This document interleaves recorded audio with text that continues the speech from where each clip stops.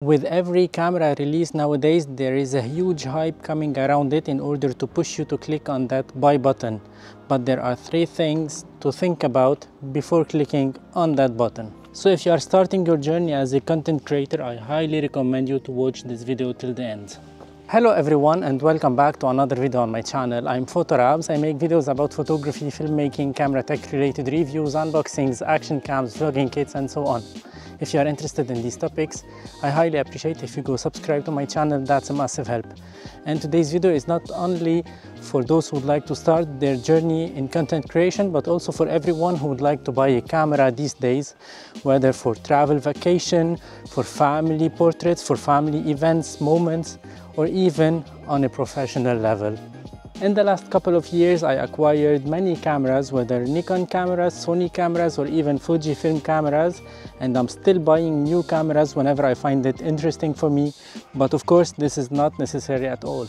I change my gears for many reasons, but that does not mean that you have to change yours because a content creator out there changed his camera to another brand or switched a camera from a system to another system, and my motivation to change my gears may not be yours neither. But unfortunately, these days, whenever a brand is releasing a new camera, there is a huge hype around it, pushing you to go click on that buy button and spend your money and buy this camera. They try to convince you that this camera is the best out there and you can create great images, great footages, and the best work possible with these cameras. So in my opinion, this is somehow a brainwash, and we'll talk about it.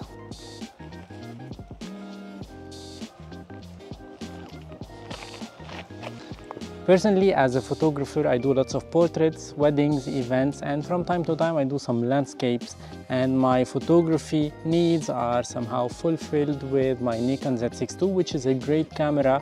And if I would stick to a camera to just create some photos, the Nikon Z6 II will be the camera to go with, and I can live with it until the shutter will die, which is probably not happening at all on this camera. It's a beast of a camera.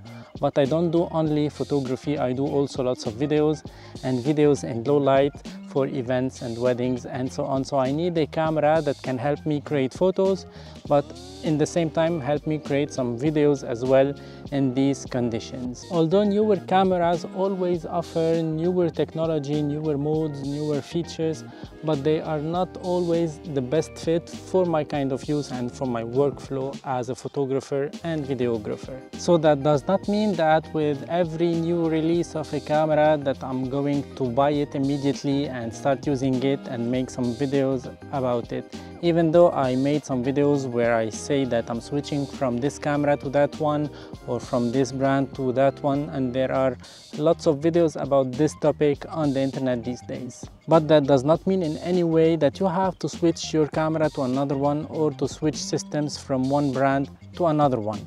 And I'm not saying at all that the decision I took to change from a camera to another one or from a system to another one is the best decision out there. And I'm not saying at all that my setup is the best out there. What can fit for me might not fit for you. Keep that in mind. And sometimes I regret my own decisions as well. So personally, when I make these videos about switching from a camera to another or from a brand to another, it's not to convince you to go buy this one and sell or ditch this one, but I make these videos in order to help you or to help some of you that are interested in getting this or that, to see some feedback, to see some thoughts about these two cameras or these two systems in the same video. So if you would like to buy a new camera to add it to your gear, to your setup, or if you'd like to change completely your gears from one brand to another one, here are three things to think about. Number one is, will this new camera will help you achieve things that you couldn't do with your old camera? Let's say you have a camera that can shoot only in 4K 60p and you need some extra slow motion and you need it in 4K. In that way, it's really justified to go for a camera that offers 4K 120 frames per second. Or for example, now you are shooting in a studio and you need a higher megapixel sensor while your camera is only 12 or 24 megapixels. Number two is, what will this new camera help you improve in what you used to do with your old camera?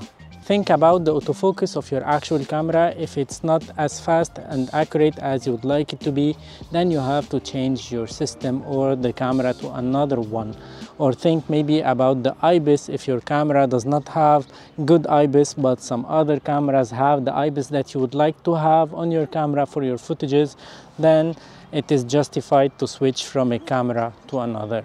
And number 3, can you justify the price of this new camera compared to your actual camera? Because of course the new camera will be more expensive than the old one. So can you justify this price?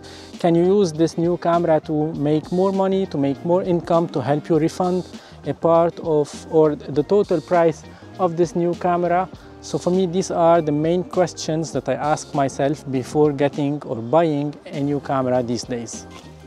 So that's it for today's video. I hope you enjoyed it. If so, please click on like. That helps me a lot with the YouTube algorithm. Don't forget to subscribe to my channel if you haven't already done it. And please check my affiliate links down below. If you buy via my affiliate links, you help my channel a lot at no extra cost for you. And thank you for watching. Ciao for now.